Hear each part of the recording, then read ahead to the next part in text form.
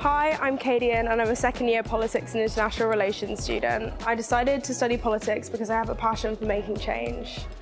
When I first came to Sheffield, I was nervous about finances, but luckily it's a really affordable city and there's loads of support at the university. I spoke with my personal tutor about the difficulties of being a woman working in politics and discussions to do with that.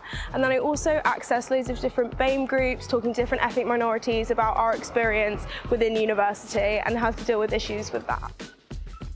I've really enjoyed studying a diverse range of topics on the course. It's really opened my eyes to different theories that I never considered before. And on top of that, there's a really great reggae scene in Sheffield, which I didn't expect. I'm part of Reggae Society, and I've got to enjoy that and loads of different diverse music events in Sheffield. Studying politics really gave me the theoretical knowledge I needed to work on different problems throughout society.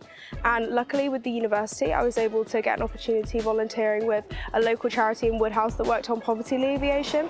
And that's really inspired me to go on and work in poverty alleviation and the charity sector later on. Sheffield's a really fun, friendly city and there's loads of stuff to do. So don't worry, you'll find what you're passionate about, you'll find your friends, so just really get involved and have loads of fun.